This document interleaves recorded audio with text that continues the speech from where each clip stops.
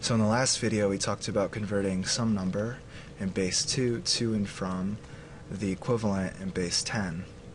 Well, in this video I want to talk about two other cases, and that's converting a base 2 number into a base 8 number and a base 2 number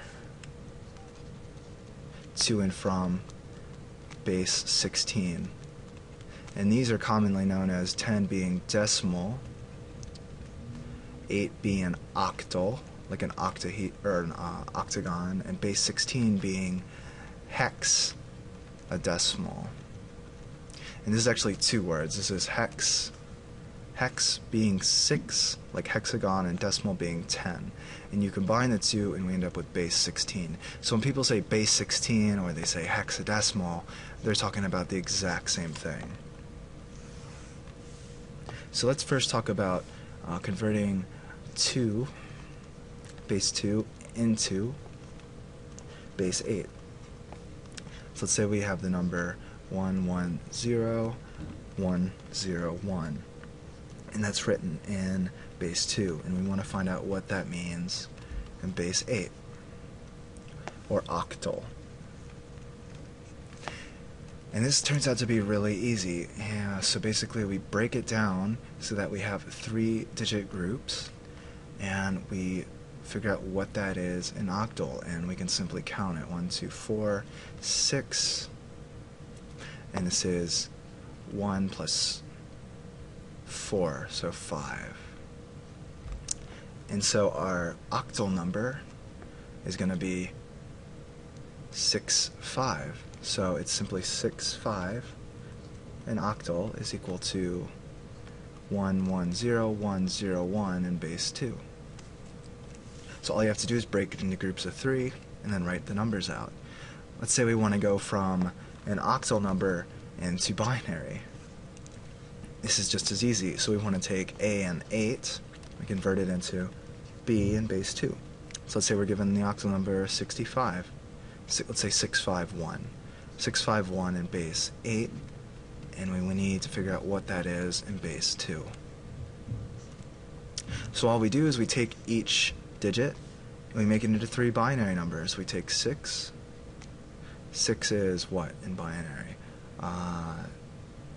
4, 2, 0, and then we write out 5, which is going to be 101, and we finally write out 1, which is 001, and we just add these together, or we just combine them like this, 1001. That's base 2 is equal to 651 and base 8. So that's octal. So let's do hexadecimal now. And let's say we want to convert some number in base 2 into some number, or into the equivalent in base 16. So how do we do that? Let's say we want to convert 11010001 1111 in base 2 into its equivalent in base 16. Well, it's very similar to octal. All we do is we break the numbers down into groups of 4, and we write out what that number is in decimal. So 1 plus 4 plus 8, 8, 9, 10, 11, 12, 13. 1 plus 2 plus 4 plus 8, which is 15.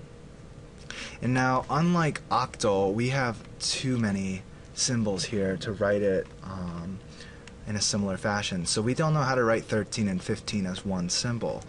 What we have to do is use the hexadecimal symbols, which start at 0. So we go 0, 1, 2, 3, 4, 5, 6, 7, 8, 9. We run out of symbols, so we simply use the letters A, B, C, D, E, F. And these represent 0, 1, 2, 3, 4, 5, 6, 7, 8, 9, 10, 11, 12, 13, 14, 15. So looking at this chart, we can say D. We can now write this as D1F. D1F in base 16 is equal to our original 1, 1, 0, 1, 0, 0, 0, 1, 1, 1, 1, 1, and base 2. So let's go the other way like we did with octal. Let's convert a hexadecimal number. Let's say we want to convert FFC in base 16 into its binary equivalent. So all we do here is we take each letter, take F, we can write its decimal equivalent first to simplify things. We'll take this one, 15, and C, we look at our chart that we made, it's equal to 12. And then we write the binary equivalent of each of these numbers, so 15, 15, and 12. Well, 15 is just 1, 1, 1. 1, 1, 1, 1. 15 here is 1, 1, 1, 1. And 12 is just going to be 1, 0, 0.